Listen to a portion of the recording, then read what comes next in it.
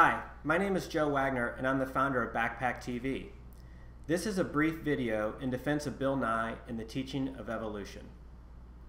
First, let me say I'm neither a scientist nor a theologian, but I do think that belief in evolution is not inconsistent with being a good Christian.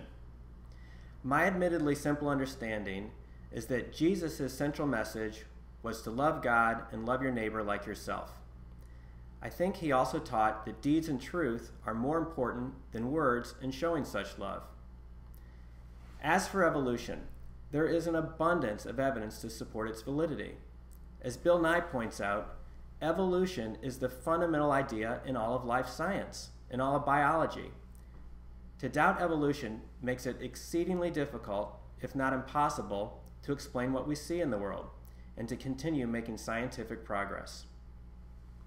The good news from my perspective is that accepting evolution in no way contradicts Jesus' simple message of love. They're not mutually exclusive in the least. So let's learn from history and not make the same mistake with evolution as was made with the ideas of Copernicus and Galileo. Today, almost everyone, believers and non-believers alike, accepts that the earth is not flat. It's nearly spherical and revolves around the sun, not vice versa. In fact, not too many people think twice about this anymore. Here's hoping the same happens with evolution. Thanks for listening today.